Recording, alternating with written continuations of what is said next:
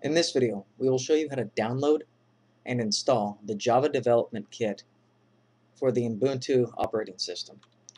Go ahead and open up your terminal.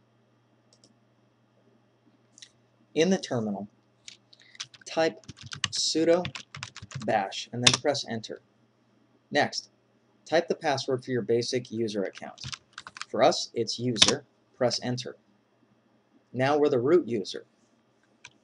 Next, type add-apt-repository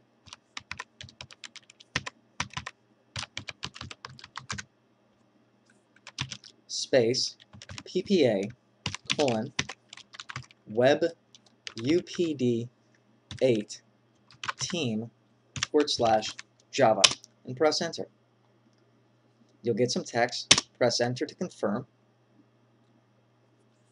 Next, type apt-get space update.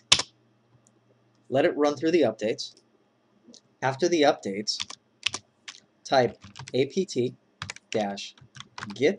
space install space Oracle Java 8 installer and press enter. You'll get a question, do you want to continue? Type Y for yes and press enter. At the pop-up screen, click OK. Select yes.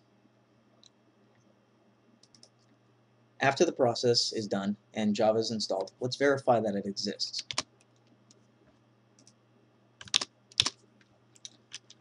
Go ahead and type Java space dash version.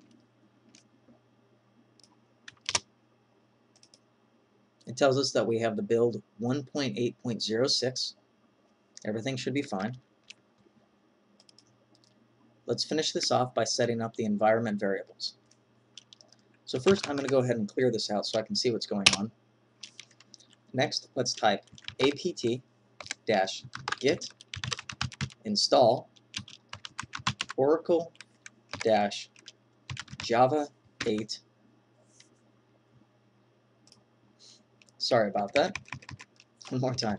apt-get install space Oracle Java 8 set default and press enter.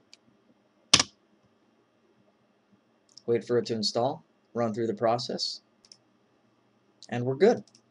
In the next video, we'll show you a test run to prove that Java actually works.